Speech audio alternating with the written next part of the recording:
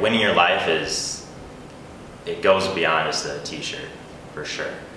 I wake up every day knowing that I am representing not only Max and Jill, but the rest of the Powerhouse staff. And whatever I do should be to the fullest ability of myself. And that only makes everyone else better. So winning your life is doing everything you can now so you can take care of others later.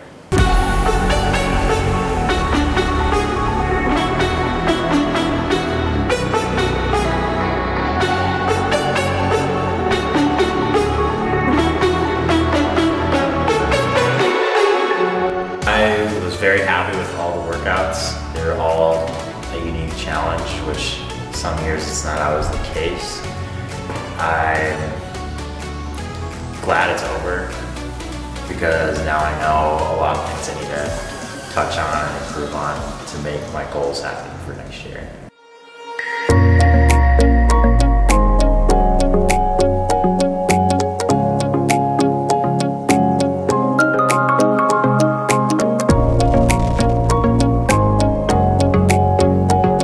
A few things that I always try to fall back on when I either have a screw up or a moment where I feel like I didn't do my best and I'm disappointed.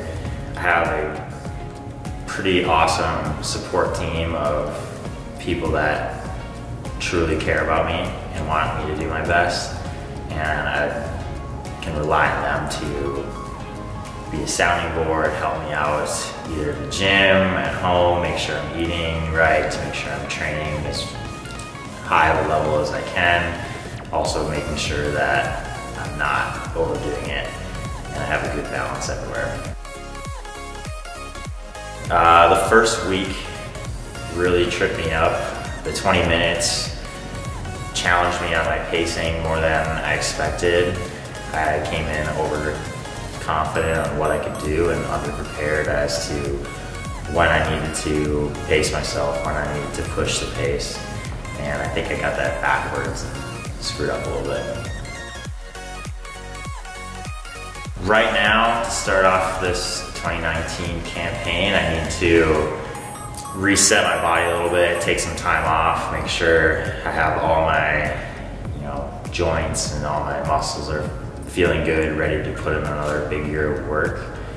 Right off the top of my head, things I need to improve on are going to be classic CrossFit pacing and realizing what I need to do to make myself better in each different time domain that we're going to see.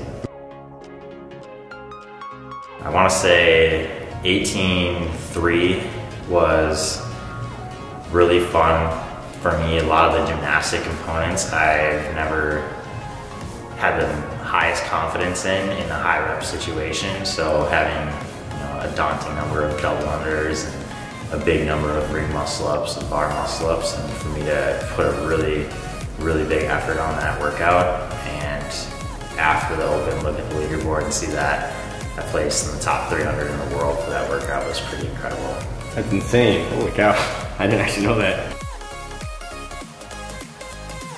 It's hard for me to put words to how impressive our community was this Open. I don't think anyone else in the gym realized how well we would all do, everyone. I mean, I had friendly competitions between my mom and myself. She was doing the scale workouts and she's calling me out, like, oh, I'm gonna beat your score on the scale. And I'm like, all right, I hope you do, because then I'm gonna redo it and crush you again. So stuff like that was super fun to have. I don't think we've had that type of community engagement in the last 4 years that I've been doing the Open, and to have that also took pressure off of me and what I was doing and gave me a good perspective as to what everyone else was doing.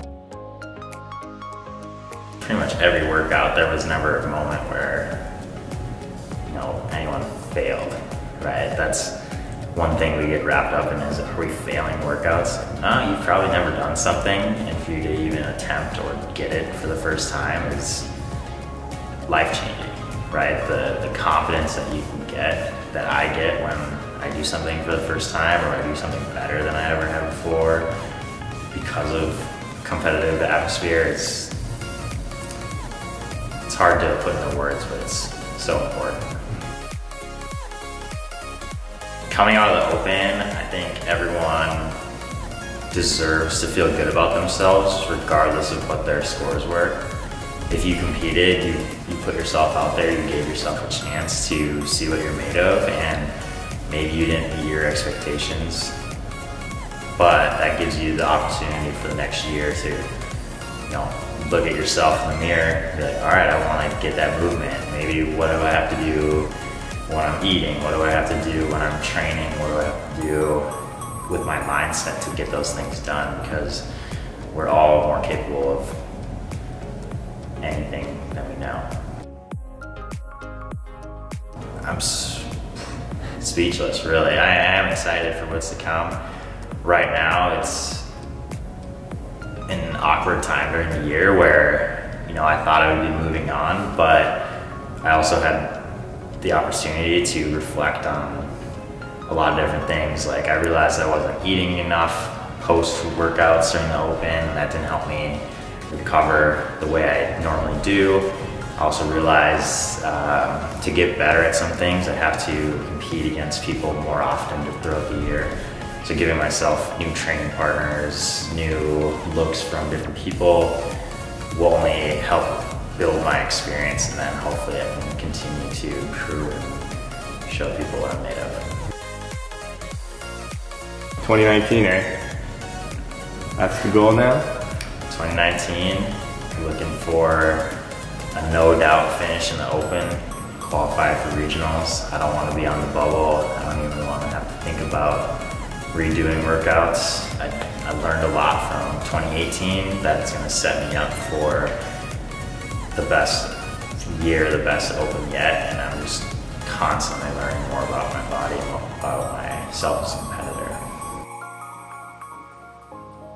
I think with the Open finishing and having a new perspective on the rest of the year, we're only in the best place we've ever been, right? The whole gym improved on whatever you were from a year ago, and that's super important to look back on. So what I want everyone to see or to realize is go back, imagine yourself a year ago, and place yourself in today. Could that previous version of yourself done the same amount of work or the quality of work that you did today? So how often do we get the opportunity to really sit down and put what we're made of to words?